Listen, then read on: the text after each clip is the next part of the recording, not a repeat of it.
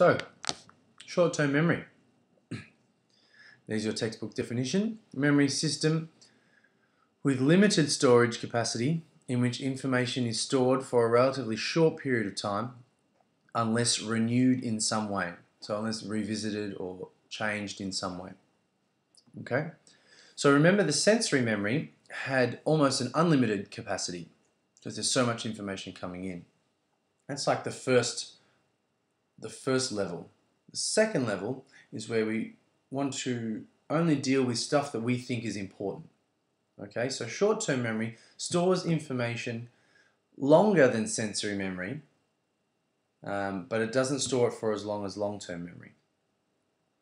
And what we need to remember is that information only enters our short-term memory if we attend to it, if we pay attention to it.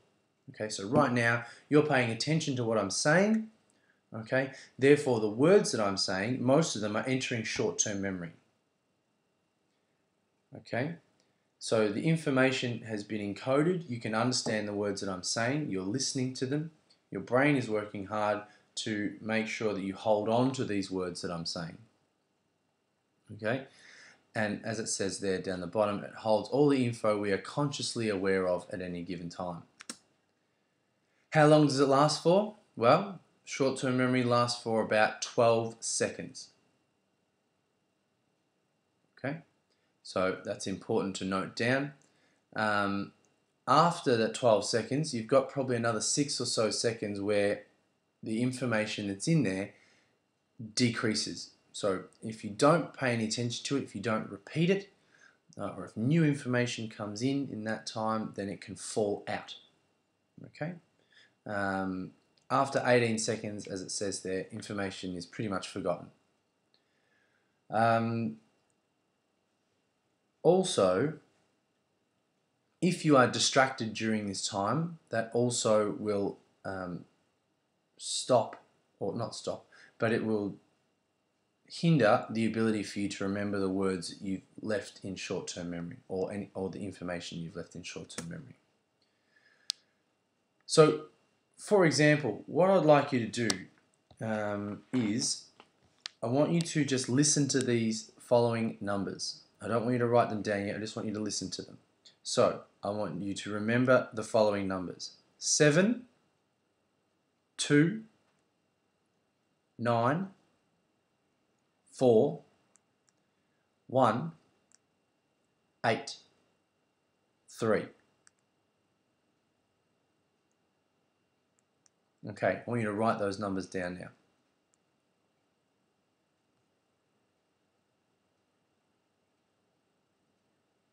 Hopefully you remembered all of them, or at least most of them. Okay, and I'm going to give you another set of numbers now, and I want you to do exactly the same thing. Okay, so listen up. 4, 9, 1, 7, 3, 8, 6, 2, 9, 5, 7. Okay, write them down now too.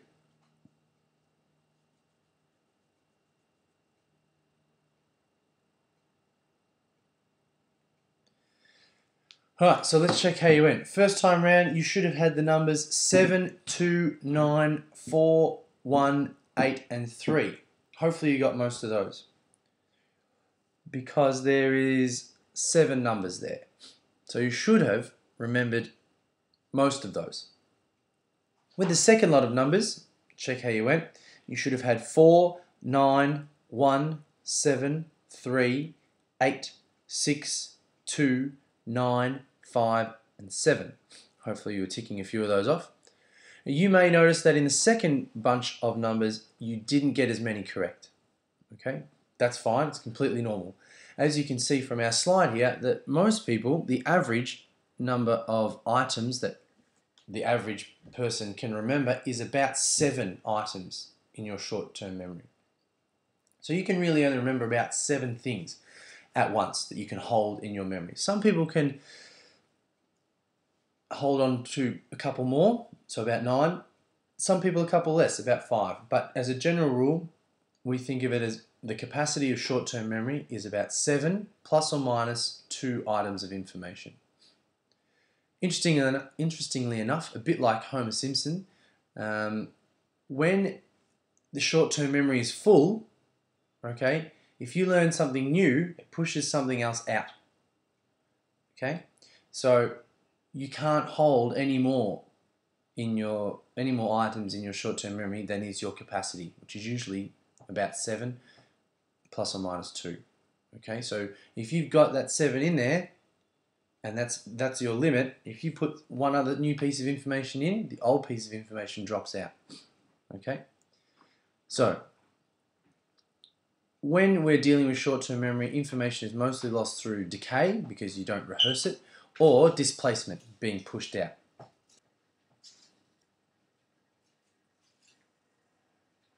So how do we get through life without dealing with only 7 pieces of information? Well, our brains will automatically try and chunk that information together so we have more information for the one value. Notice it didn't say 7 words, or it didn't say 7 letters or 7 numbers, it said 7 items. Okay? So chunking is a process that we use. You can see the definition there, grouping separate bits of information into a larger single unit for information. And this allows us to put more information in, or hold more information into our short-term memory. So, for example, have a look at those letters.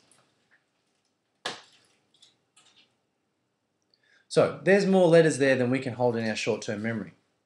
Okay, so if we had to remember those, we would struggle, we would lose a few. But if we were to chunk them like this, we'd be able to hold them in there for as long as we needed to. Okay, so we have, what we've done there is we've taken those letters, okay, those 12 letters, and we've condensed them into 4 items. So now we can hold all of those letters in our short-term memory because they're in small chunks. Okay, so that's a very valuable technique that we use. You will use this if you think of your mobile phone number, or think of your best friend's mobile phone number. Okay, that's about 9 numbers.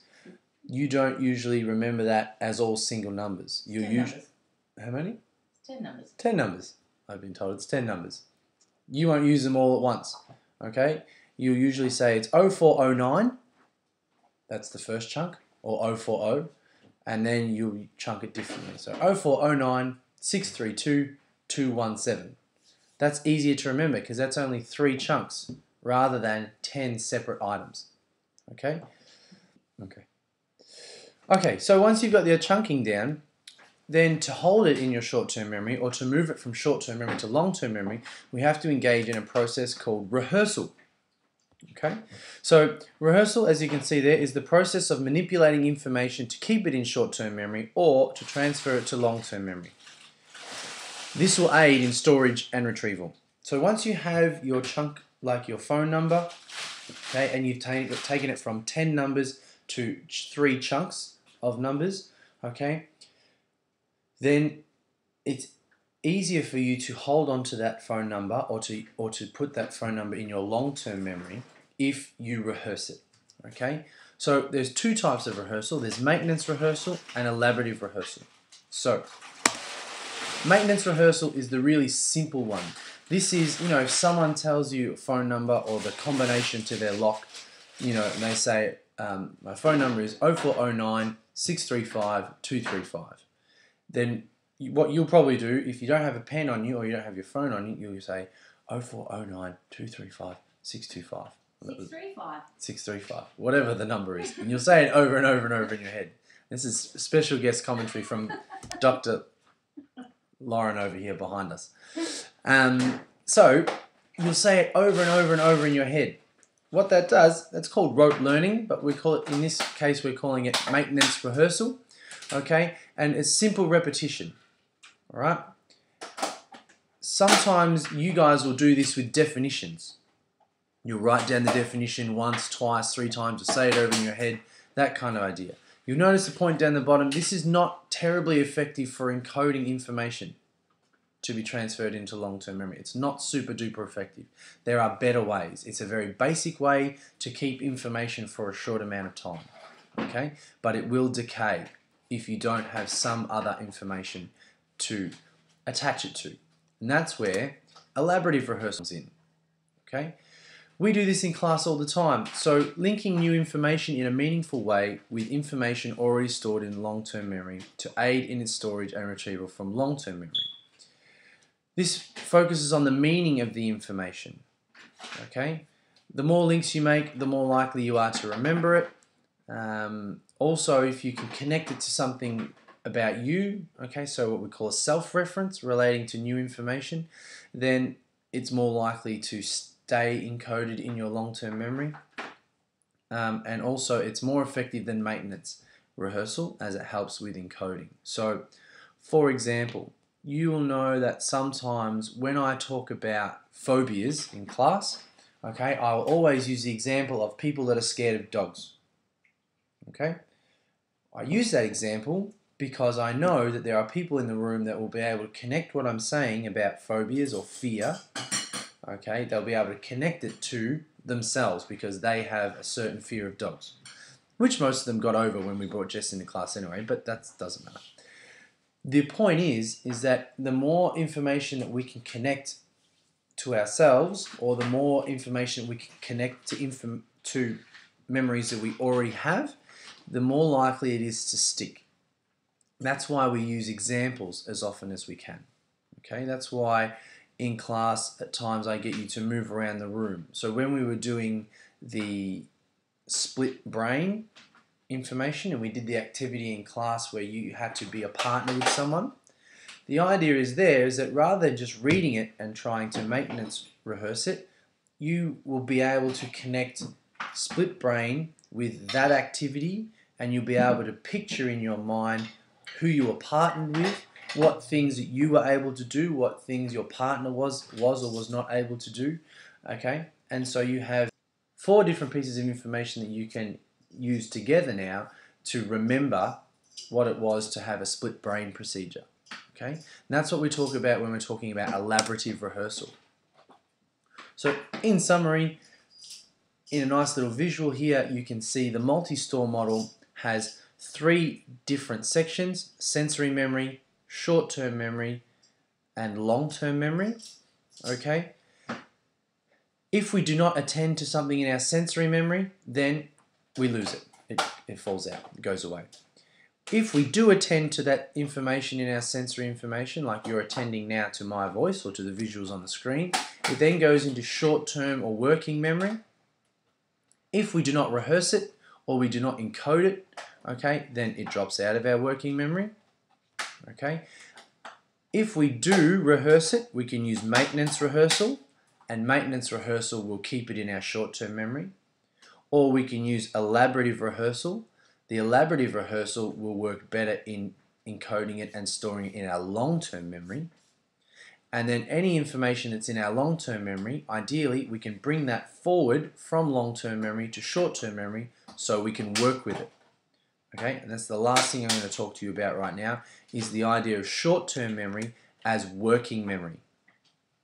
So you can see here, initially it was called short-term memory because it was short-term. We only used it very briefly. As more research has been done, we've come to think of it as working memory, a place where we can work with it. Okay, we can work with sensory information and we can work with long-term memory, and we can combine them and use the short-term memory information that we're just dealing with now, and we can manipulate it, send it off to long-term memory, or discard it. So here it says working memory emphasizes the active part of memory, where info we are consciously aware of is actively worked on in various ways. So we consciously use information from sensory memory and long-term memory, and it provides a workspace for us, currently being used for some conscious cognitive activity. Think of it like this, okay? If we go back to the start of this video, we were talking about memory as a computer, okay? The cognitive perspective. Short-term memory is like now, okay, is like your desktop computer, okay? Or it's like your computer screen. Okay, long-term memory is like the hard drive or the external hard drive. Sensory memory is like the keyboard, okay? So what you're doing is, if you are on your keyboard, you're typing information into your computer. It appears on your screen, okay? That is like you paying attention to something in your sensory register. So you've paid attention to it, now it comes into your working memory, the same way it would appear on your screen. If you think it's important on your screen and you want to save it, then you will click Save. Once you save it, it goes to your long-term memory. The same way as if you save it, it will go to your hard drive. Okay? If you're working on a document in your short-term memory or your working memory and you need some other information, you might go to your hard drive and open another document. The same thing works here. If you are working in short-term memory or working memory, okay, and you need some other information, another memory about a name or a place or something like that, then you will go and retrieve it from your long-term memory and you will bring it forward to your working memory. Same way you will open a document and it will appear on your screen. Okay, so that's the best way to understand short-term memory, or as it's now more popularly known as working memory. Imagine it like the computer screen that you're looking at now. Okay, so we revisit this idea again. You have three structures of memory. Okay, you have sensory memory, short-term memory, and long-term memory. Okay, if you don't pay attention to something in your sensory memory, then it disappears. If you do pay attention to something in your sensory memory, it will then be held in short-term memory. If you don't rehearse information in short-term memory, then it disappears. If you do rehearse it, then it can either stay in your short-term memory or be transferred to long-term memory. Once the information is in long-term memory, then most of the time it will stay there. Remember, I've given the analogy to some kids in class about the rubbish bins. All right? We will learn about long-term memory in another video. I don't want to overload you with this just now. But what you need to know is that there are three levels here, okay? And it's very important. So the Atkinson-Shiffrin model, the multi-store model has these three models. Okay? So I hope that gives you some understanding of introduction to memory. Okay, we'll continue to go through. There'll be some more videos. Some activities that I suggest you do, just as some revision, because what you want to do is you want to take the information that is now in your short-term memory and you want to encode it into long-term memory. To do that, we want to use elaborative rehearsal. So, after you've finished watching this video, do learning activity 6.2 in your textbook, which is on page 292. Okay, then I want you to do learning activity 6.3 and learning activity 6.6. Okay, so if you do those, then you will be better off. And if you're really feeling up to it, try learning activity 6.7. Okay, so that's part of your elaborative rehearsal to get the information from short-term memory into long-term memory. All right. Please, while you're doing this, write down any questions about anything you don't understand. Make sure you ask me during class time or ask it on the Facebook or via email. Okay? I will see you in class. See you later.